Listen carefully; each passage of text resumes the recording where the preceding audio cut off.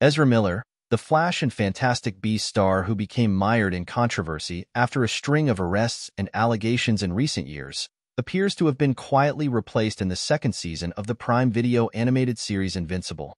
Miller voiced D.A. Sinclair in Season 1, a mad scientist who murders humans and turns them into robots dubbed Reanimate.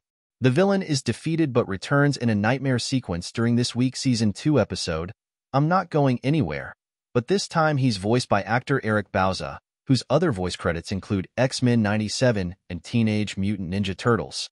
EW has reached out to representatives for Prime Video and Miller for comment. Based on the Skybound/Image comic of the same name, Invincible hails from The Walking Dead's Robert Kirkman and reunites him with actors Steven Yeun, Lauren Cohan, and Michael Cudlitz, among others. The show follows teenager Mark Grayson, Yeun, who learns that his father, J.K. Simmons, is the most powerful superhero on the planet. Miller, who uses they/them pronouns, has in recent years been accused of assault, abuse, and grooming children, as well as arrested for alleged disorderly conduct and harassment.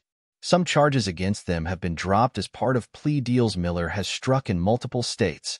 The actor apologized for their behavior in 2022 and said in a statement provided to EW that they'd begun ongoing treatment to address complex mental issues. I want to apologize to everyone that I have alarmed and upset with my past behavior, Miller said. I am committed to doing the necessary work to get back to a healthy, safe, and productive stage in my life. The controversies led to calls for Miller's removal from the 2023 superhero film The Flash, but director Andy Muschietti stood by the embattled actor, stating that he had no plans to recast Miller in future iterations. The press tour for The Flash largely sidelined Miller, focusing instead on Michael Keaton's return as Batman. We have a lot of empathy in general for people who need help, and especially in mental health issues, Muschietti previously told EW. That's why they are taking the necessary steps to deal with their recovery, and we support them in that.